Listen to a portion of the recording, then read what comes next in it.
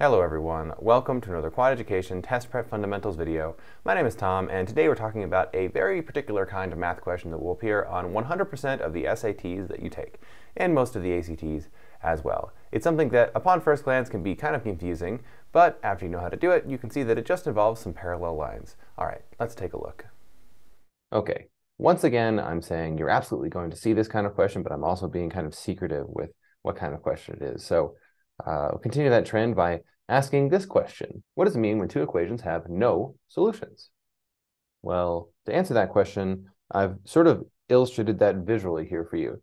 What you can see here is there are two straight lines, and we can see that they are parallel. So we have parallel lines drawn here. And in addition to the idea of solutions, we'll say, well, what does a solution at all look like visually? Well, in previous videos, I've explained that a solution is when two lines intersect.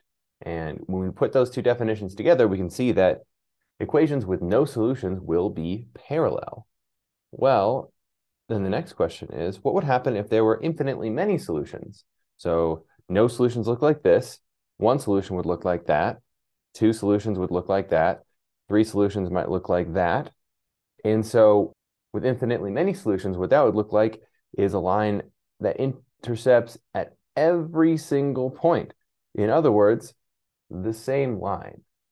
And so algebraically, how might that look?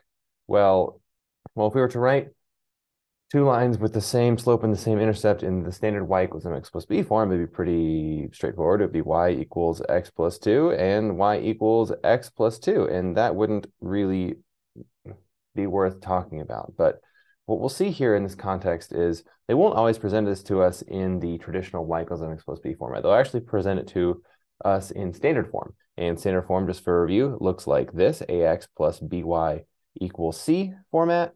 And so if we were in that format, it'd be something like 2x plus 3y equals 6 and 4x plus 6y equals 12. Because it's exactly the same thing. I've just multiplied everything by 2. And sticking with the rules of algebra, we know that these are equivalent.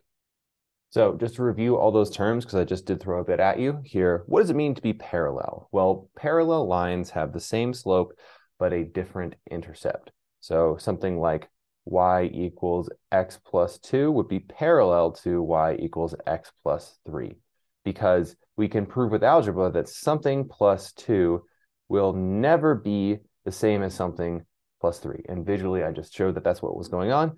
We have one equation that is never the other. And if we take away x from both sides here, we can say pretty confidently that 2 is not 3. Those are separate numbers. That's to say parallel.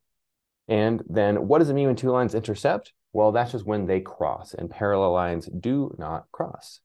So what would it mean if two lines never intercepted? They would be parallel. How many solutions would that have? It would have none. There would be no solutions, no intercepts. So that's important for later.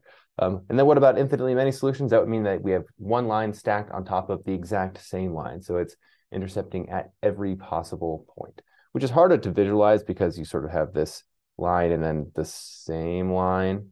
And in order to see that same line, you have to kind of necessarily break the rule. But I think hopefully this helps. And so moving on to how this will be presented to you, unfortunately, they won't just say, hey, which line is parallel to this line we're giving you. They won't make it that easy. But fortunately enough, they will ask about this topic basically the same way every single time. So here's an example. The equation above has no solutions. And so when we see no solutions, that must mean parallel lines. Which of the following cannot be the value of b? And what we have here is 2 times 3x plus 4 equals 6x plus b. And so what we need to find is, first of all, we need to distribute this 2 out so that we can have 6x plus 8 equals 6x plus what? And if we think about these in terms of a line, we know that for parallel lines, they must have the same slope but a different intercept. And right here is the slope is 6. And that's to say that b can be anything except or 8. So what cannot be b? B cannot be 8.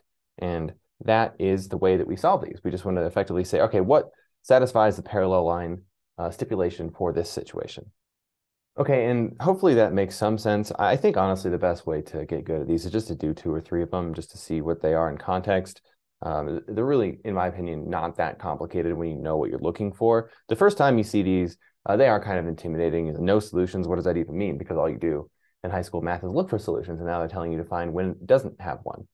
So we have two practice problems in here as usual. Go ahead and try the first one, and we'll take a look at that.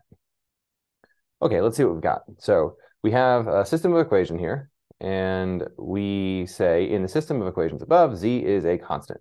And whenever you see constant in this test, it just means that z is a number, and not an input or an output. For which of the following values of z does the system have no solution? And what that means is we need to make these parallel.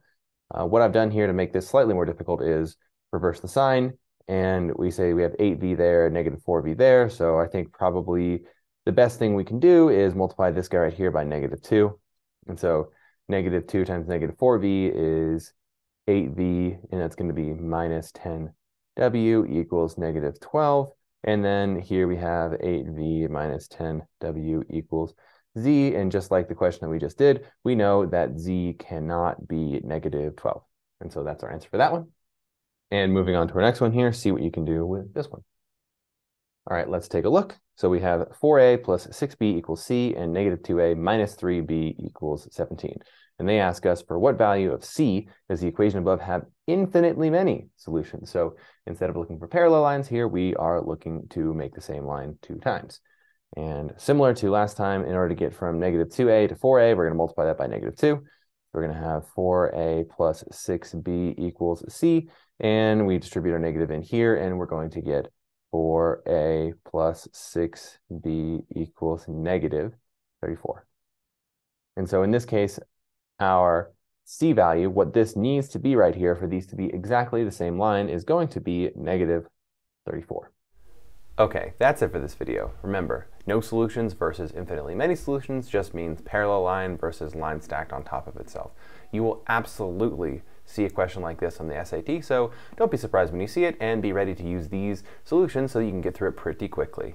Anyway, if you found this material useful, we hope that you will like and share the video and subscribe to Quad Education. If you require any additional tutoring, please reach out to us. Thank you for watching, and I hope you have a great day.